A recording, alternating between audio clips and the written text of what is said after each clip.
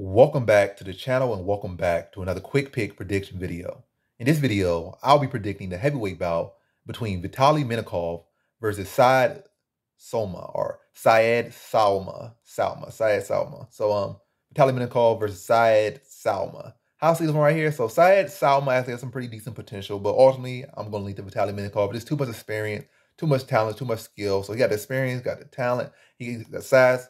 I feel like he's got all the factors over Syed Sowma at this time. Sowma does got a good puncher's chance. He does have some decent wrestling defense, so he can go out there and, test Vitaly Minakov to a good extent. But I feel like Vitaly Minakov is the overall better striker, and I think he'll be able to find success with his wrestling and shouldn't have too much issue with Syed Sowma. I think Sowma will make it interesting, will be a good test for him, but ultimately to see Vitaly Minakov being able to land the flusher shots, being able to control him in the clinch, and look to score takedowns. I don't think Vitaly Minakov stops him, but I do think Vitaly Minakov grinds out a pretty clear decision. Like, gonna be tough points in the fight where Sowma probably gonna be defending well and probably land some good clean shots here and there.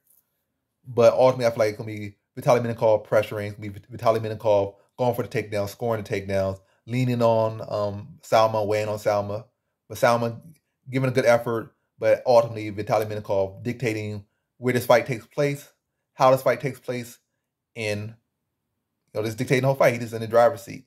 So in this fight, I have Vitaly Minakov via decision.